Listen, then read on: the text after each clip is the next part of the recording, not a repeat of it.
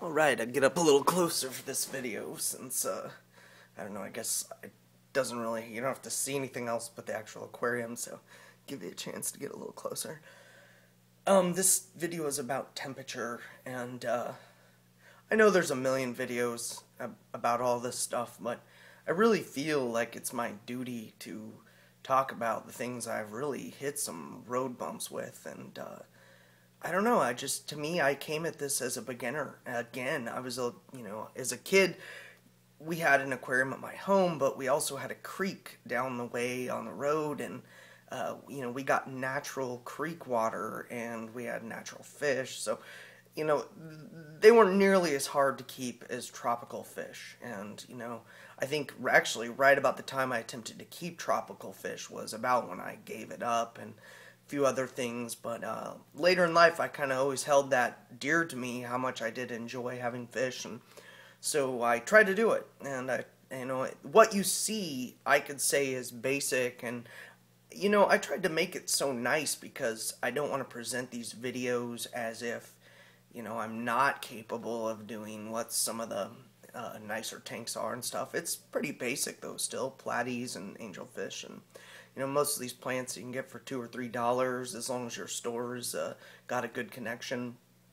And there is a ton of stuff along the way that is huge challenges and barriers, and given the average person, I can't even imagine the average person attempting this at all. And I mean, take a working Joe, he's got $50 to spend before his wife gets mad at him, or just the opposite, a woman wants to do it, but the guy's the one working his tail off, and and suddenly that $50 just went down the drain, and now the fish died a week later or something. I mean, just think about how bad that would be. So, I mean, I'm coming from the end where I am not a millionaire. I do not have, thousands of dollars to throw at anything, and the best of people to help me while I'm doing it, So, that said, this video is about temperature. So, there's a lot of simple things you can blow off when you first start, and one is temperature. You think, oh, the room is never much colder than 75, 80 degrees, or, you think that, it can't be that big of a deal, and then they tell you that, well, the cure to a lot of these diseases are, too cold of a tank, and then you think to yourself, well, wouldn't it be opposite? Wouldn't you think all these bacteria and viruses and things, wouldn't you think they'd want to hang out in the warmer water? You'd think the warmer water is what would go stale on you faster, and you just kind of, your own head gets spinning, and one thing, it's dawned on me that a lot of the problems that I thought I was having from other things like filtration, oxygen, parts per million in the water, all those things, I am starting to learn that the reason the fish were having the problems was the temperature. And first thing, I did get a heater.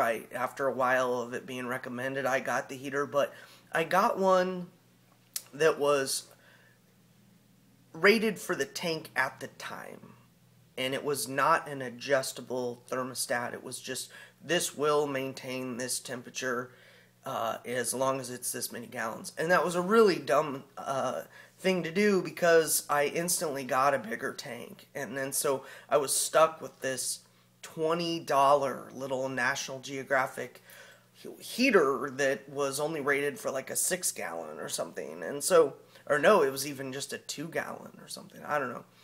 And, I like the National Geographic stuff. I think it looks good, and a lot of the products have worked, but I just, I should have gotten something a little bigger that could have been applicable to, later on stuff.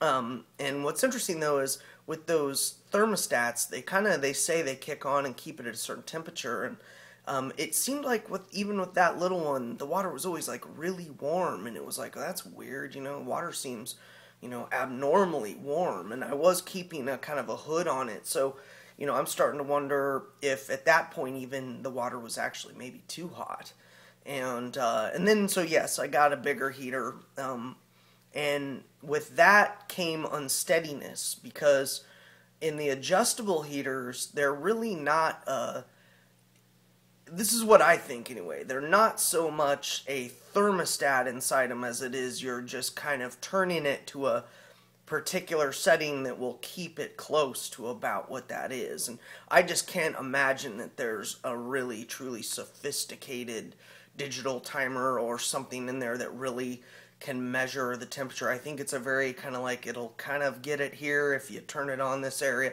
you turn it way down, it's going to not heat it as much, you know. So anyway, and also that depends on the quality of the heater as well. So one thing is, and then this is another thing, I was told by the aquarium shop guys, like, you're going to want an internal thermostat, you know. And I buy the one for the side of the tank. I'm like, well, I don't want to look at the little thermostat inside, you know. It just kind of looks, you know, kind of, I want to keep as minimal junk that's in there as down as possible. I'm not going to show it to you now because I don't want to move the camera around, but you know, I ended up getting the one for the side of the tank, and he even said it. He said, it'll never give you an accurate reading because it's the outside of the glass. I'm just thinking, well, that's nonsense. You're insane, you know. Like, come on, you know, it's gonna give you the ballpark figure, you know, and stuff. But no, he really was right. I found that side thermometer was difficult to read. I actually had to even take a flashlight and point it on it to where I could actually see it, because I had it in a kind of a low lit area, and so it was difficult to see. It's difficult to see from the side, and that's beside the point. I mean, how hard it was to see was the least of the worries. But you know what it was is, I realized that out of all the things I was doing to make this tank work, I was highly neglecting the specific science of temperature. And, you know, those heaters, like I said, you don't know really where they are. They could say they have, like one, for instance, I took it back recently. It's a Tetra. It claimed it was 200 watts and good for 60 gallons. And the thing was barely keeping it up to 75. And the only reason I switched it out was because it was real small. So I thought maybe that would look a little better, you know, and certainly it was not up to par at all, and took it back and got myself a pretty good large-sized, you know, heater, National Geographic. And I really apologize to talk so much, but I do want to get this you know, to be informative. I want to get the information to you. And, you know, what I'm getting at is that, believe it or not, lighting, CO2, filtration, substrate, water quality, water minerals, you know, temperature, unfortunately, you can put that on that list. You can put that on that list maybe at the very top now that I'm seeing this. All the diseases, ick, fin rot, you know, not enough oxygen in the water, that's too hot, you know, too cold, they're just frigid. You know, it's amazing to see that when you let the tank get down to 69, 68, man, those tropical fish start freaking. I mean, they just freeze. I mean, you see them just, they're not moving. They're just, they don't even know it's hitting them. I mean, it's amazing. And so, you know, you would just think that a fish is cold-blooded and it could do this, but no, really, these tropical fish, they need it very steady. I mean, in the climates they're at, it gets down kind of chilly at night, but those bodies of water maintain temperature. I mean, you know, they probably wouldn't drop 5 degrees during the course of an evening. So, anyway, you know, I'm just, you know, trying to reiterate the fact that it's important. And, you know, it's especially important for beginners. You know, that's another problem, is everybody gets into this, myself included, thinking, I'll get to the good stuff later, you know. I'll worry about the you know, the thermometer later. I'll worry about getting a good heater later, you know. I'll use this heater until it does, or, you know, till I can make do. And then you buy the lesser heater, and then you still need the better heater. And so now you've spent double. And that's another thing I've really, really fought with on these aquariums, is just, you get the lesser stuff, and now you're spending double because you finally got what you really wanted. And it sounds kind of insane, you know, because everybody knows buying a new car isn't a good idea always. But this is not a new car. This is buying what you need. And there's a reason why these companies make this stuff. And I'm really very, promote DIY, but I'll say that, I haven't even made the video on CO2, but, DIY can also be no good either. I mean, don't pour a pan of boiling water in their tank to heat it up. I mean, that is like, I heard that, like, curing fin rot, pour a boiling pan of water. No way, I mean, just stuff like that. So, temperature is extremely important, and I am learning it. And, I don't have any fancy pop-ups or music right now or anything, and I'm a musician too, but, I just try to get across to you guys. I mean, I'll say it now, 10 times now. I mean, it's important. And I will throw this out there that, yes, the plants don't want much hotter than 80. I mean, so if you are going to crank it to the 85, only do it very sparingly. And I would only do it if your fish truly had a disease that you could not fix with a little bit of salt or, a little bit of tea tree oil, stuff like that. And I really haven't made that video either. I mean, there's a lot of other things you can do. But I would say, if you can keep your temperature at 79 degrees at all times without fail, winter, summer, that is maybe single-handedly the most important thing you could possibly do for your fish. And I'm not going to get into juggling around the other ones, but really, it's funny because it's something I have just now started to truly realize.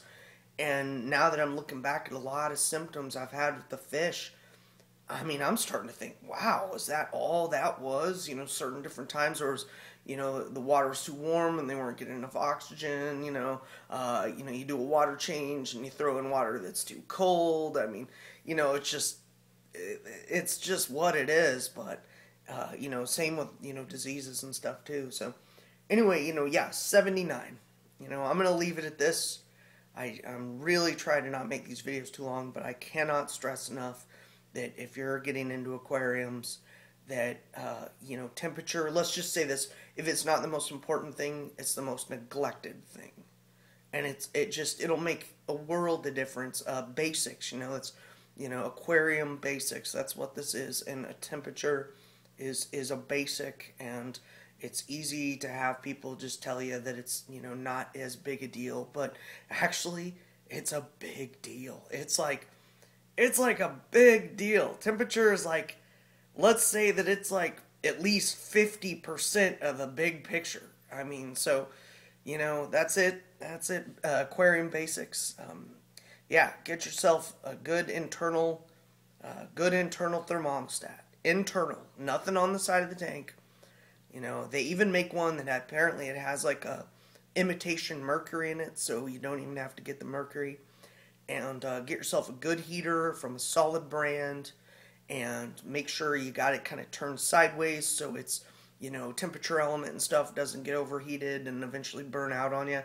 I found that a lot of times the tank isn't even deep enough to keep them straight down, but I find that keeping them at a good angle allows most of that heat to get up into the tank versus it going straight up its tube and then right up into all the electronic facility that is attempting to measure the temperature of the tank, but instead it's so hot from the heat going straight up into it that I would have a hard time saying that would be good for it as far as temperature. So yeah, keep the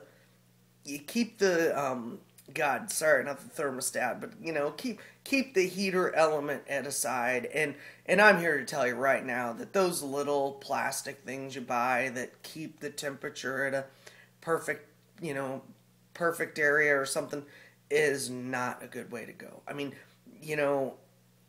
God, I would say that if you were in maybe a, guy who does tanks for a doctor's office and he's not there for 2 weeks or something, maybe that would be a good idea because, there would be less of a chance of something going haywire.